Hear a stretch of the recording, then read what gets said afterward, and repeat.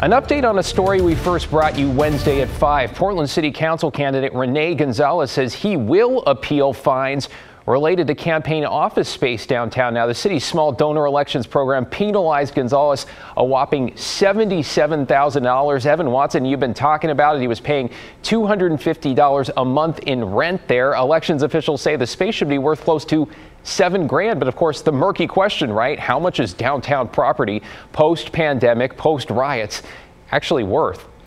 Well, David, the Gonzalez campaign leased the space from Schnitzer Properties. I talked with Jordan Schnitzer today. He's a well-known real estate mogul and philanthropist. He told me he personally offered the space to Rene Gonzalez during a conversation in the spring because no one had been interested in leasing the space for the last 2 years.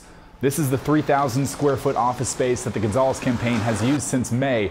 Schnitzer says the campaign has only used part of the space on a month-to-month lease, with the understanding that if someone else showed interest, they'd move out. Schnitzer told me he supports Rene Gonzalez and he did donate to his campaign in May. Schnitzer said he's not aware about rules for in-kind political contributions, but from his perspective, Gonzalez did him a favor by using the office.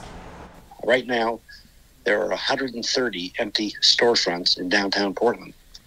Like any other landlord, first, it breaks my heart to see such a negative image of the city. And second of all, we just want to see our spaces activated.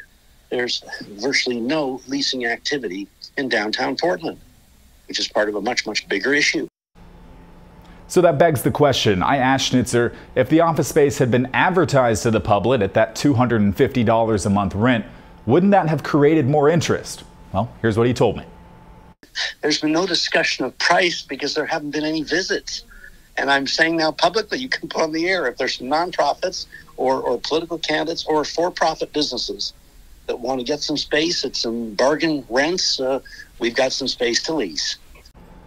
Portland's Small Donors Elections program matches small donations from Portland residents to give individual contributions more weight in politics. The program used the online advertisement for the full office to calculate a fair market value of $6,900 a month. Director Susan Matei said the discounted rent was a prohibited political contribution.